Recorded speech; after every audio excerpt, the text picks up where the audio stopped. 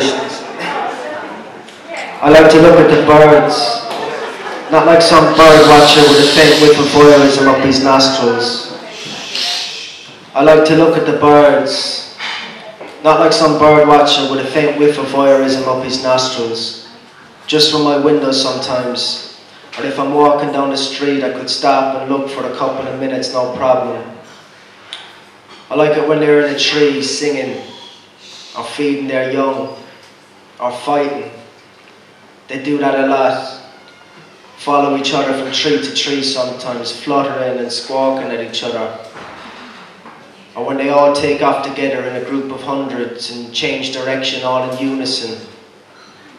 It gives me a real sense of peace. Their motion, it fascinates me.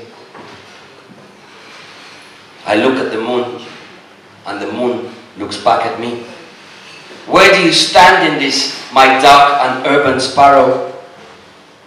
Who do I turn to when the stars plot to dry my throat?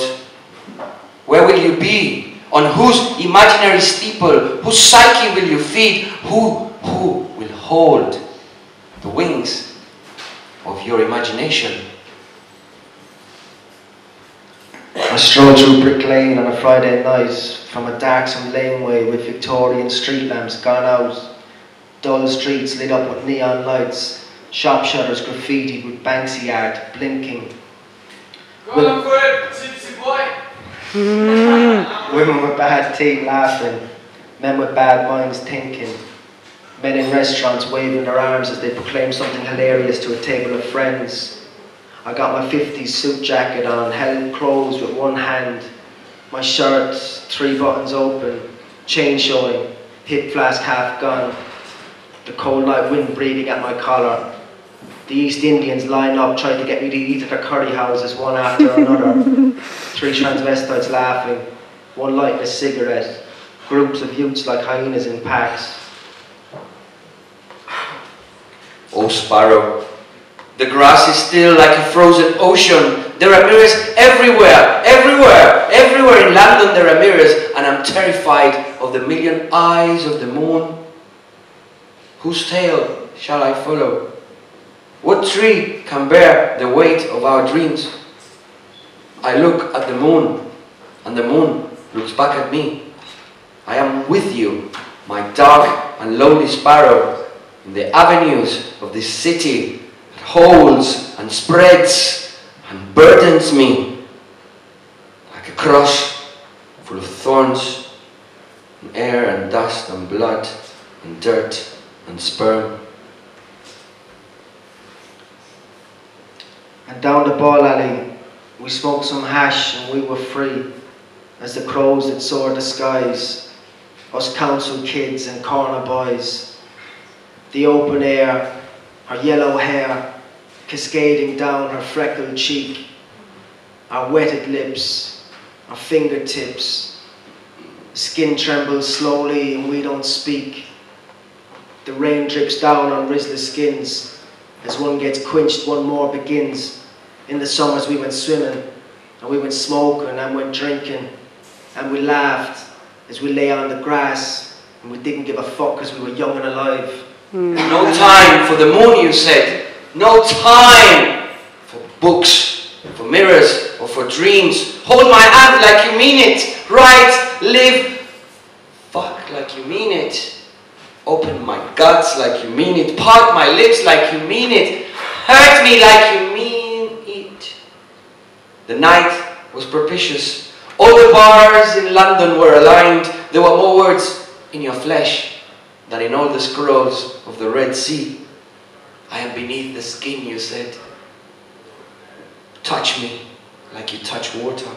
Turn me over with religious zeal. Tamper with my mood cycles. Unwind me with your fingers. Submerge my eyes into my eyes. The matrimony of starlight with the dullness of darkness is the stillness of motion as a matter of fact. But facts have no matter. Fiction is also. Temptation is subject to our blameless will. As the world choppily changes from one extremist to the other, and people with bare faces place the sincerity palm upon their chest. I would never do anything like that. Yeah, well, I'm saying it. Fuck the tongue that never trips and fuck the tongue that never tells. And you can fuck freedom of speech and all if you use it like a stick just to poke people with. Freedom is a basic human right. But if you abuse that freedom to make a mockery out of other people's misfortune, it's a basic human wrong. Wow. All you have to do is catch a flame when it's not supposed to burn, and then waste more time, and then stare at the ceilings, and then drink more nightcaps, and then watch the weather change, and give ear to the wind, and then ride on trains, and then buy daffodils for strangers, and then make fewer plans for the fucking week. Tear your dress codes, sabotage your masks, love randomness as much as you love control. Dance in an empty field.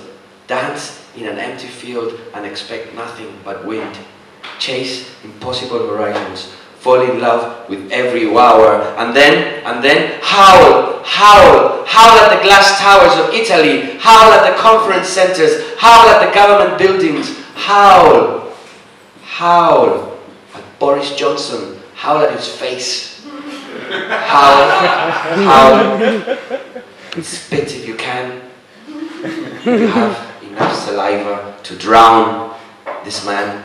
Howl at the victory marches. Howl, and please never read what's in the book, because it's not in the book.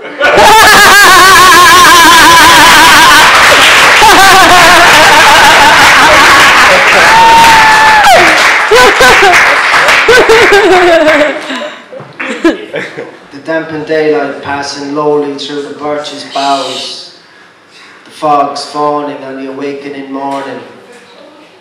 With moisture on my cheek and trouser tucked to welly, my father cutting timber and myself collecting conkers for to bring to school. Their green fleshy shells picked up and squeezed, and this is a good one, Dad. Then lobbed carefully into the Dunstore's bag with the others.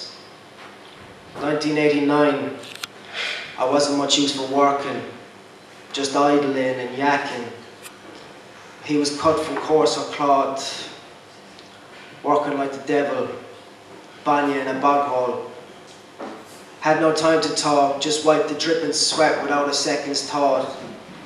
Brown work boots, dirty slacks, grey stone gansey, turning turf or stacking or bagging, and the smell and the sound of that handsaw going through the moss and the bark of the birch. And then, just before the bird had fallen beside your toes, and then the word that came and joined you with your brother, is that enough to keep the poem alive? Two boys on a stage holding the tension of the next verse. Will it end the way it had to end? I wonder.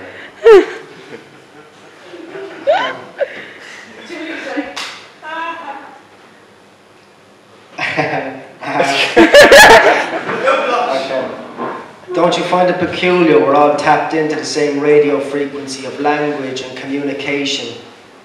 Eye contact, verbal and non-verbal, and anybody who loses signal, we put them into madhouses, all the while shoving or being shoved between the sexual and the territorial, and the innate traits and instincts that we've inherited: gaze detection, reciprocal altruism, totem and taboo, actions and reactions. We're all wired into the same show. One more rejection, and I will grow seaweed to cover my mouth. One more rejection, and may my voice be my witness. I will drown my heart in the taverns of Naples. One more rejection, and I, Peter Doolan, I, Gabriel fucking Moreno, will abandon my name.